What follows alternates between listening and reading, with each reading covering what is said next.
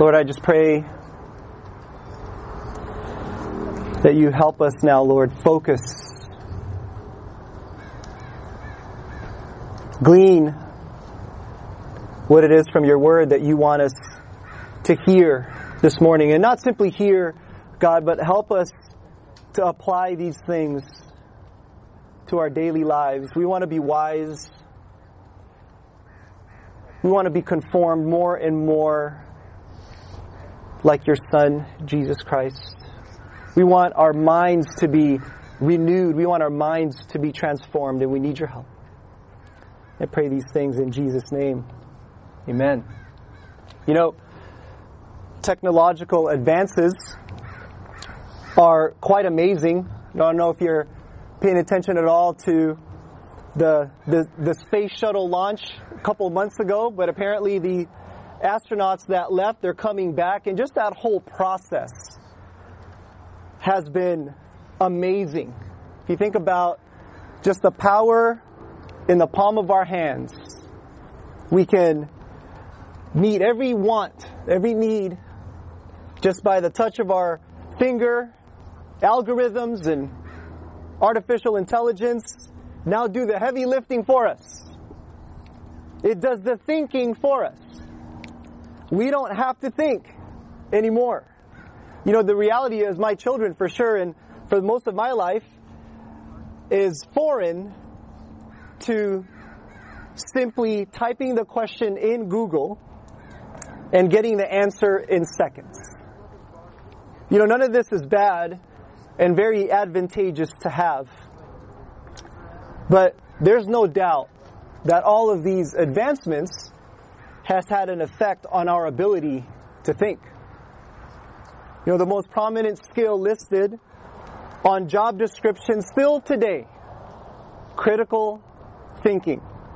However, more than half, 60% to be exact, of Fortune 500 CEOs state that when they hire individuals, this is the exact skill they don't have.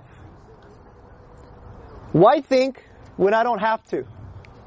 Why discern when the majority of people already think a certain way? I'll just go with the crowd. Why think because someone else can do it for me? As the great theologian and songwriter, Big Boy from Outkast, said, the sheep people don't think for themselves anymore. You can say anything, and it's the gospel truth. And they don't have to go research it or anything. And they believe everything the news tells them. People don't go and do their own investigations if it's relationships or politics or anything. I want to encourage us this morning with something I believe is sorely needed, has always been needed, especially during this time, and with so much access to the news, so much misleading information, and so many talking heads, and so many controversial hot takes, and messages from the left, and messages from the right, and messages from the middle. How do we as Christians think through all this? Oh, dear church, what we need is biblical discernment. The ability to judge truth from error. Right and wrong. The ability to think biblically and have a God-honoring lens by which I filter everything going on around me. To rightfully discern the news and information that I see, hear, and read so that I can act and live in such a way that brings glory to God. You know, my goal and aim is simple this morning. That we as a church grow in our biblical discernment. 4 points that guide our discussion this morning. First, what is biblical discernment? Second, why we don't have it. Third, how do we get it? And fourth, how do we grow in it? And so in its simplest definition, discernment is nothing more than the ability to decide between truth and error, right and wrong. You know, discernment is this process of making careful distinctions in our thinking about truth. In other words, the ability to think with discernment is synonymous with an ability to think biblically. We are on guard, of course, against false teaching and being led astray by false teachers, no doubt. But there's more to discernment than this. There's more to it than that. It means to be able to distinguish the primary from the secondary. Discernment also means to be able to distinguish what's essential and what's not essential. Discernment is also the ability to distinguish what's permanent and what's transient. And yes, it means distinguishing between the good and the better, and even the better from the best. It's knowing that all things are lawful, but not all things are profitable. 1 Thessalonians chapter 5, turn there. We have a number of texts this morning, so it's going to be part lecture, part sermon, otherwise known as a lerman. 1 Thessalonians chapter 5 teaches us, verse 21, that it is the responsibility of every Christian to be discerning. Verse 21 says this, "But examine everything carefully. Hold fast to that which is good. Abstain from every form of evil." The Apostle John issues a similar warning to us when he says, "Don't believe every spirit, but test the spirits to see whether they are from God. Because many false prophets have gone out into the world." 1 John 4:1.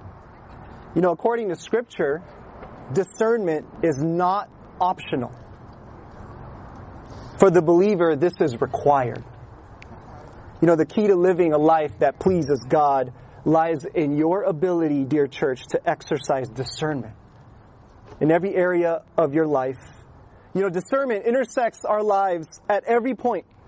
And praise the Lord that His Word provides us with the needed discernment about every issue of life. And according to Peter, 2 Peter 1:3 says this, that God has granted to us everything pertaining to life and godliness through the true knowledge of Him who called us by His own glory and excellence. You see, it's through the true knowledge of Him that we have been given everything we need to live a Christian life in this fallen world.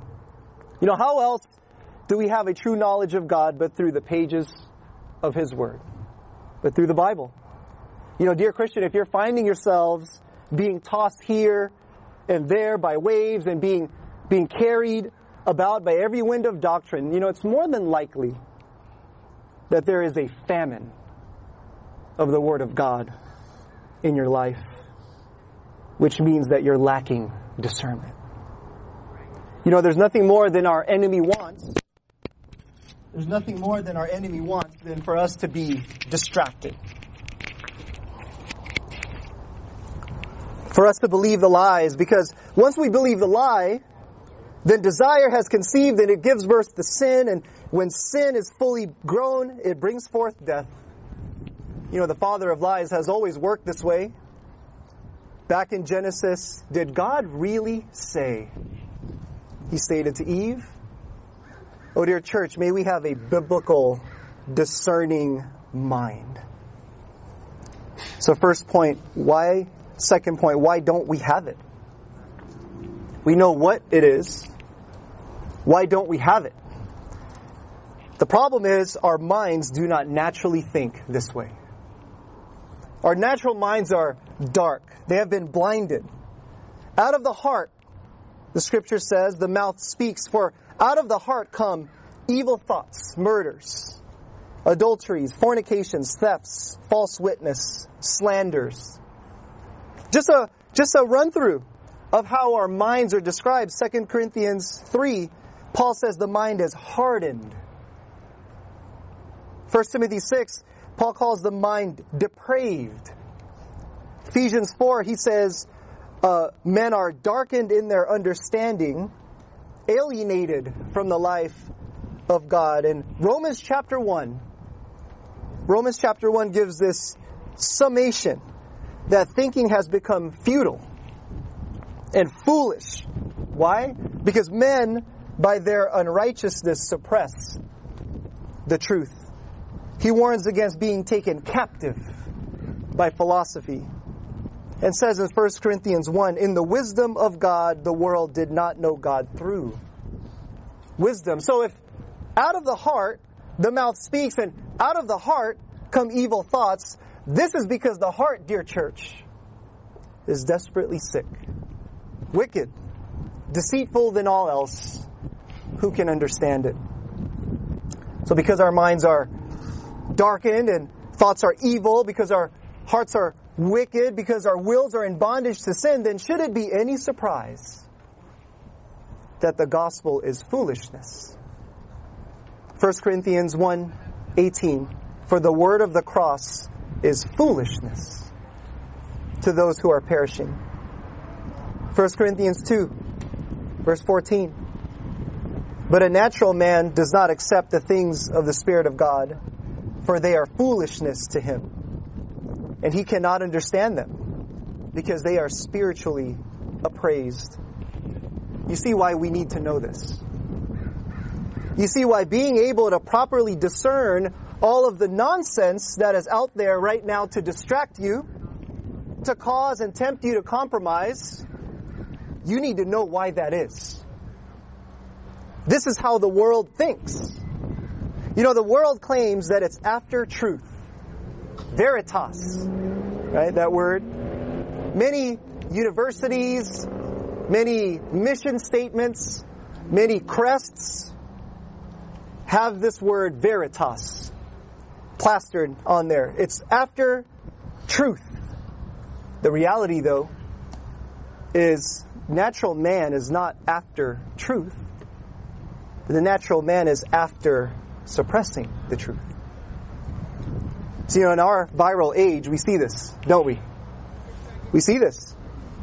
Those who attempt to speak truth and logic are often silenced. Their video posts are removed.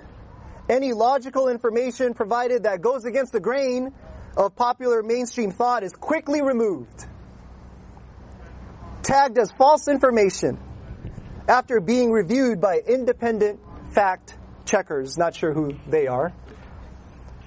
Not sure who that would be. You know, you may have come across this, a recent New York Times article accused churches as being a major source of COVID cases. New York Times accusing churches, major source of COVID cases. The lead on the story goes like this. The virus has infiltrated Sunday services, church meetings, and youth camps. More than 650 cases have been linked to reopening religious facilities.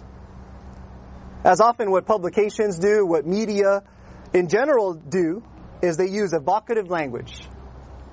Right? Evocative language. Outbreaks are surging. The virus has infiltrated. Cases have erupted. And so on, to cause a stir, to evoke a response from you.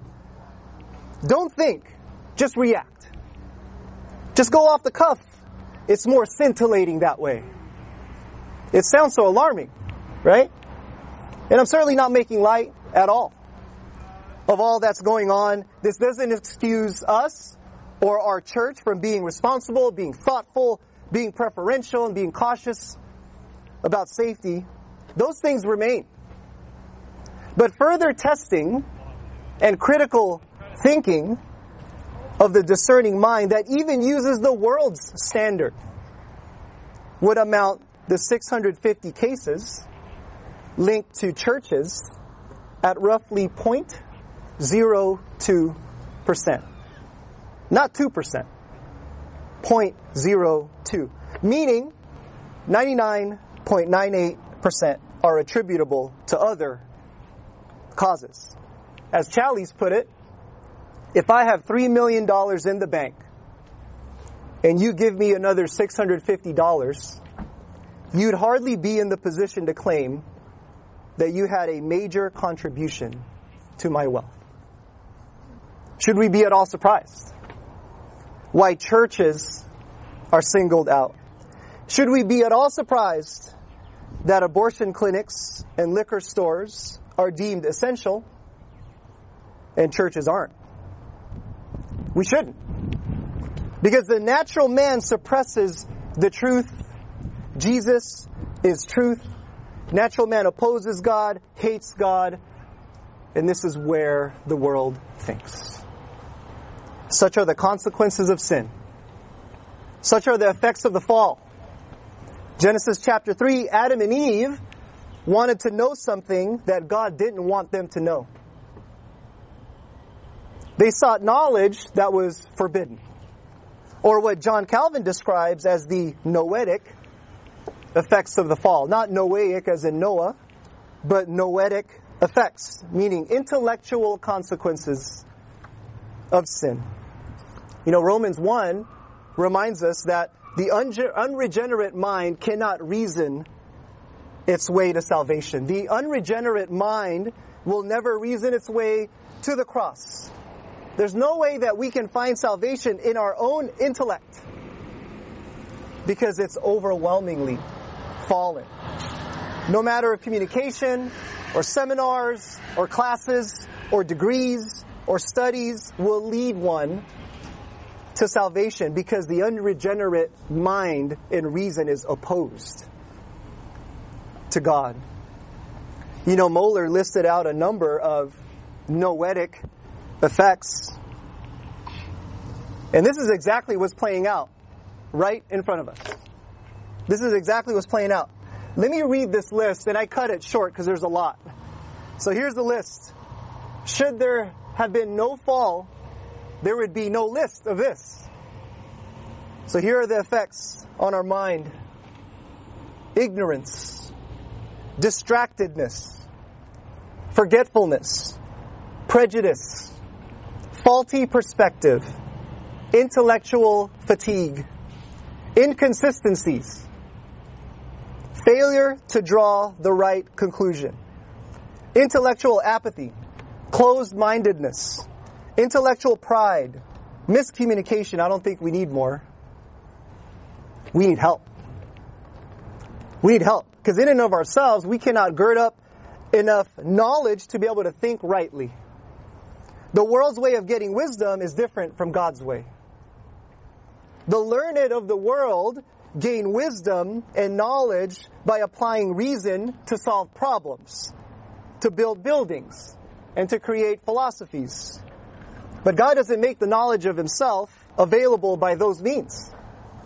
You know, it's not wrong to possess knowledge, to have an education, and it's not wrong to use reason and logic to solve problems, but spiritual discernment can't be attained that way. You see why looking to the world, the finite world, to help solve an infinite problem and answer an infinite question will always have the same conclusion. Using the world's standards to influence any of our decisions and influence how we think is dangerous. You know, shame on us if we solely use the movie rating system to inform us whether or not we should be watching something or not. Oh, it's rated R, but I'm 18. Therefore, it's okay to watch. Oh, dear church, we must think and do so biblically in matters of relationships, in matters of politics, what I read, what I listen to, what standard am I using? Oh, we need discernment. So that begs the next question. Next point, how do we get it? We know what it is, we know why we don't have it, so then how do I get it? You know, Christians are commanded to be transformed by the renewing of our minds. Therefore, we must think about thinking. Turn to Romans chapter 12.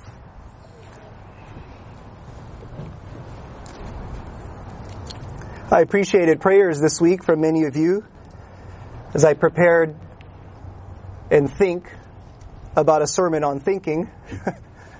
I was fighting intellectual fatigue. But praise the Lord, He has much to say about this topic to us. Romans chapter 12, verse 2 says this, "And do not be conformed to this world, but be transformed by the renewing of your mind, so that you may prove the will of God is that which is good and acceptable and perfect. So, dear church, we need to be renewed. We need to be transformed. And such a transformation and renewal and nonconformity needs this miraculous exchange by which your heart of stone now becomes a heart of flesh. Such a transformation of which you were once dead in your trespasses and sins and now have been made alive. Such a transformation that you couldn't attain this knowledge all on your own. You needed it to be told to you. So blinded, such a renewal of our mind needed that we couldn't see this on our own. It needed to be shown to us. You know, Jesus, in speaking to his disciples about the Pharisees, said this, "To you it has been given to know the secrets of the kingdom of heaven, but to them it has not been given." You know, Satan has blinded the eyes of unbelievers, so God must shed light on the human mind so that we can understand truth. Dear church, it's impossible to attain wisdom without God. He gives discernment, and he also takes it away. Job chapter 12. And wisdom and discernment, as you read Proverbs chapter 1, is personified in someone that we can get to know. Turn to 1 Corinthians chapter 1. As I mentioned, we're going to move around a little bit this morning. 1 Corinthians chapter 1.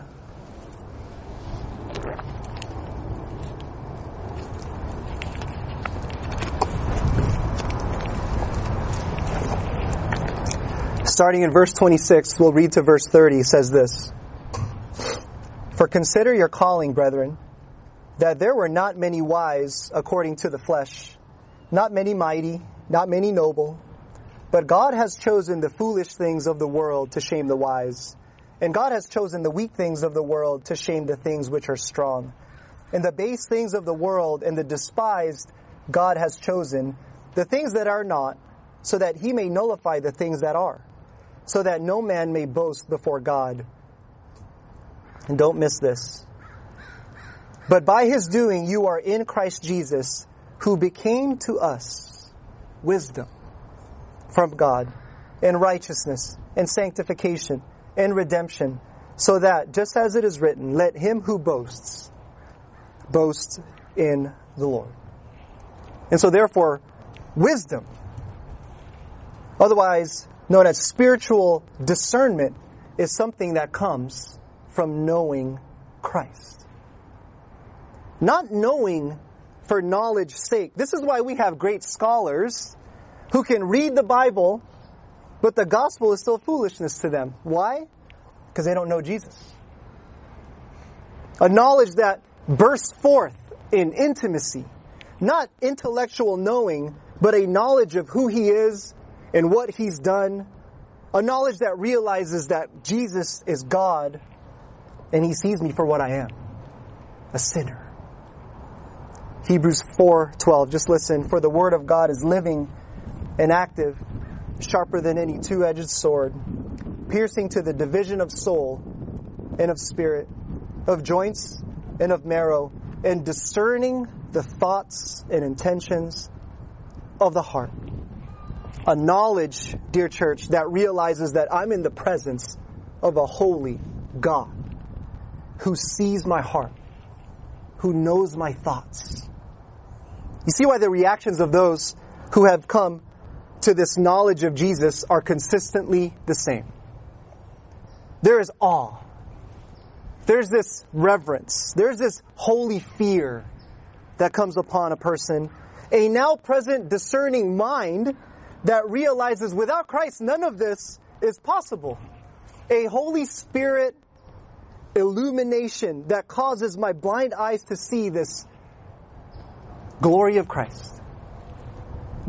You can't come face to face with Jesus and walk away unchanged. Impossible. Walk away the same. Because he's so beautiful. He's so glorious, and a truly transformed heart and mind will be different. I'm not talking about struggling. I'm not talking about sin, because those things will still happen. What I'm talking about is there's this fundamental change in how you think. And how you think is linked to how you live. And dear friend, you can call yourself a Christian all you want. But if your mindset hasn't changed, and your life hasn't changed, and there's no struggle with sin because there's not even a fight being put up, then you may not know Jesus. Quoting John Piper, he says this: "The light of God's glory at the cross is so strong that it makes all self-exalting thinking look foolish." You know, you begin to realize, dear church, that your worldview is shifting. Your eyes have been given this biblical filter for which to process information. And trusting in what we think only leads us to fall flat on our faces. It humbles us because God, by His grace, is so kind as to show us our folly. True wisdom is in Christ. You want truth? John 8:31-32 tells us, Jesus said to the Jews who had believed Him, "If you abide in my word, you are truly my disciples, and you will know the truth, and the truth will set you free." Seek Christ. You want to be biblically discerning in your current circumstances? Then, dear church, seek Christ. You want wisdom? Then seek Christ. Seek first His kingdom. So do you know Christ? In whom are hidden all the treasures of wisdom and knowledge. Do you know this Christ that will so captivate your mind, that will so engage your mind? You will be so enamored with Christ and His beauty and so focused on the things of above that nothing on the right or the left can distract you. You are fixated on Him. You can't take your eyes off Him. In Him is fullness of joy. There's this famous phrase, garbage in, garbage out. Folks who are in technology, I'm sure you're familiar with that phrase. It initially referred to the entering of bad data that will only produce bad reporting. It's a very practical phrase, though. What are you ingesting? What are you consuming? For those with Apple products, it's pretty easy. If you got your screen time report this morning, Psalm 101 verse 3 says, I will not set before my eyes anything that is worthless.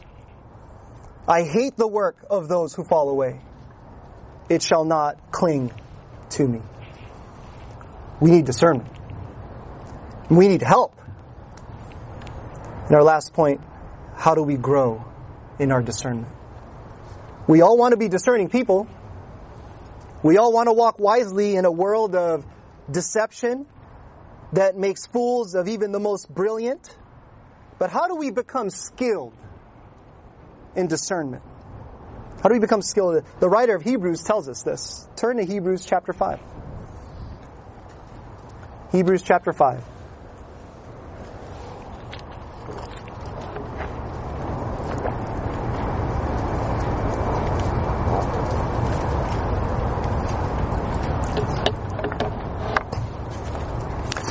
Hebrews chapter 5 verse 14 tells us this is how we grow in it, dear church.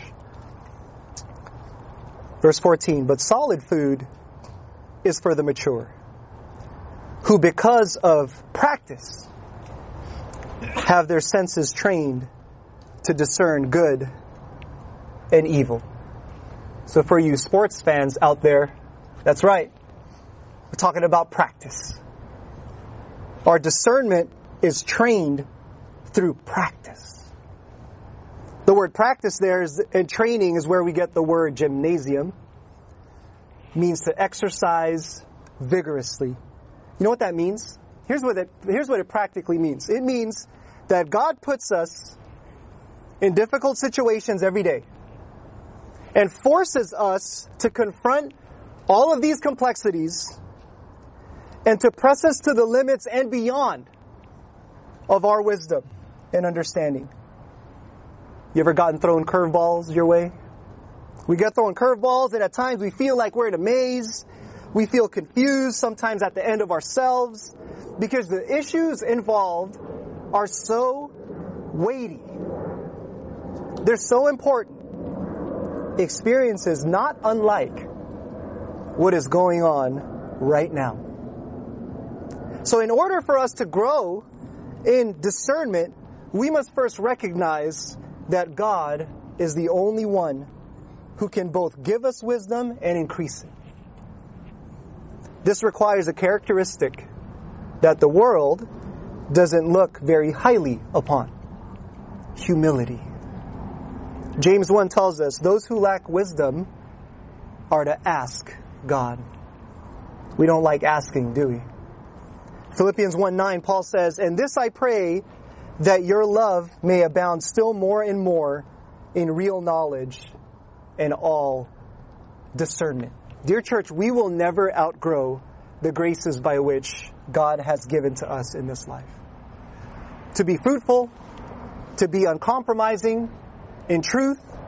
Pastor Nick just finished a series on spiritual disciplines, and that's exactly what we need to put into practice, to be the discerning people that glorify God and exalt Christ. You know, none of these practical ways of applying should be earth-shattering to you, nor was this my attempt at being creative, because it wasn't. Firstly, Bible reading. Your engagement in the reading of your Bible is a direct reflection, dear church, on what you think about Jesus. If something is important to you, then you'll make time for it, won't you? Dear saints, are we in God's Word? Does the surpassing worth of knowing Christ Jesus count all else as rubbish? Do we cherish God's Word and reading it? You see how we can't be lazy. We can't be lazy in this. That's why it requires discipline, and discipline is hard. And we need to continually be asking God, help me. God, help me. Help me to know what it is you want me to know. You know, God works through your efforts. 2 Timothy 2, verse 7, Paul says this, think over what I say, for the Lord will give you understanding in everything. You see the connection? Notice that little word, for. What it means there is this promise of God to give us understanding is the ground of our thinking. It's not the substitute for it. Psalm 119:66, teach me good judgment and knowledge, for I believe in your commandments. You know, God's wellspring continually overflows, and the depths of the riches and wisdom and knowledge of God, how unsearchable are His judgments, how inscrutable His ways. The knowledge of God is inexhaustible. It's eternal. The more you know by His grace through His Spirit, the more you will seek. You will want to know more. And don't worry, you won't run out of things to know and learn about God. I still remember as a new Christian being in discipleship, and I remember after going through discipleship 1, basic discipleship, which many of you are familiar with, I told my discipler, I think we're done. This is all I need to know. And he said, oh no, you got a lifetime ahead of you, young man. Oh, it is inexhaustible. The more we know, the more we're going to want to know. And it's not one of those things where I've attained a certain knowledge and now I'm dissatisfied because I want to know more. No, there's a continual satisfaction in everything that I'm learning, and I want to know more. So I'm satisfied the entire time. You know, we can't be casual with this. We can't be casual with this. Hosea chapter 4, verse 6 reminds us how serious this is. Hosea 4:6 says this, "My people are destroyed for lack of knowledge, because you have rejected knowledge. I reject you from being a priest to me, and since you have forgotten the law of your God, I will also forget your children." Dear church, this is serious. If we want to be discerning people, that comes through the knowledge of our Savior, and the knowledge of our Savior comes through the Word of God. Bible reading. Second, don't be naive. Don't be naive. 1 Thessalonians 5:21 again says, "But test everything. Hold fast what is good." The word test means to discern. It means to examine. It means to scrutinize. We are instructed to do these things and examine everything. You know what everything is? Everything. Movies, music, video games, trends, fashions, the news, whatever comes your way, dear church, put it to the test. Put it to the test. Here's another one. Seek wise and godly counsel. You know, this is why discipleship is so important. Seek wise and godly counsel. Proverbs 12:15, "The way of a fool is right in his own eyes, but a wise man listens to advice." Proverbs 11:14, "Where there is no guidance, a people falls, but in an abundance of counselors there is safety." Proverbs 19, verses 20 and 21, "Listen to advice and accept instruction, that you may gain wisdom in the future. Many are the plans in the mind of a man, but it is the purpose of the Lord that will stand." You know, those are great, aren't they? You know, the Lord has given my wife and I the privilege of serving in diverse capacities, from our young people to our college age, to our young professionals, to our seasoned professionals. And what I've found in encouraging these wide range of individuals in different seasons of life is often good things are desired. Relationship, career, success, good things. What I've also found is most often it's gone about pursuing in unwise ways. You know, dear church, we need to seek counsel from those who have lived life and have walked strongly with Christ and is mature in their faith. Why? Because these saints have been through the battles. These saints have been through the valleys. These saints have the scars that have afforded them biblical wisdom. And so heed their counsel. Again, all things are lawful, but not all things are profitable. You know, a few weeks ago, I made meeting indoors the absolute primary issue. That was the hill for me to die on. I have a problem, and I trust you do too, with the church being considered non-essential, while other more questionable categories of business remain considered essential. You know, I praise the Lord for a plurality of elders, because I was challenged to discern what is primary and what is secondary. I was challenged with what the scriptures say. The scriptures don't say you must meet indoors. It calls the church to gather. To gather. I was encouraged to discern what was primary, which was the church gathering. And praise the Lord that we're able to do that right now. Do I prefer to be inside? Of course. At some point, will we be transitioning back in there? Yes. But through wise counsel, it'll help me focus on the main thing, gathering together. And so how is such discernment to be obtained? We receive it as Christ did himself.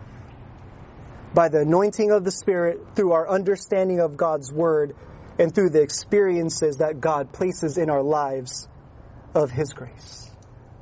You know, in a bank, you've probably heard this analogy, example before. When a bank hires an employee, they are trained to recognize counterfeit bills. Now, one would think the best way to recognize a counterfeit would be to study counterfeits. The problem, though, is there are new and different counterfeits being created every day. The best way to recognize a counterfeit bill is to have an intimate knowledge of the real thing. Having studied authentic bills, then a bank employee is not fooled when a counterfeit comes along. What's the lesson there for us? A knowledge of the true helps us identify that which is false. Turn to Philippians chapter 4 and we'll close with this.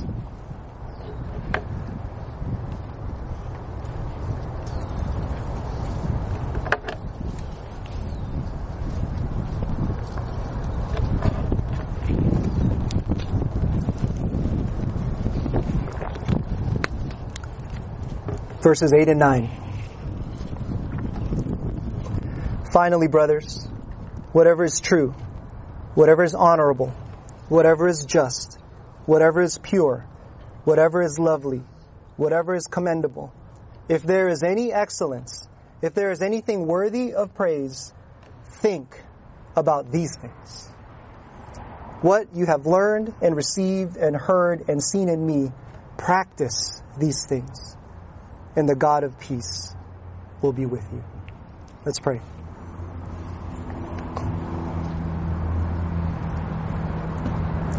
Oh Lord, we need help. Such a tall order in front of us. To be wise, to think biblically, to think clearly, to be the discerning people that you call us to be. Oh Lord, we should be feeling that we can't do this on our own. And we can't. So we need your help, God. Surely this is not the first time in the life of the church where we are experiencing an assault on truth. Father, you tell us this is what will happen and will continue to happen. So I pray, God, I ask for your protection over this local body, that we be a people that honor you with how we think, how we speak, how we live. And we can only do this through the seeking first of that which is true knowledge and wisdom in Christ. And we pray these things in His name.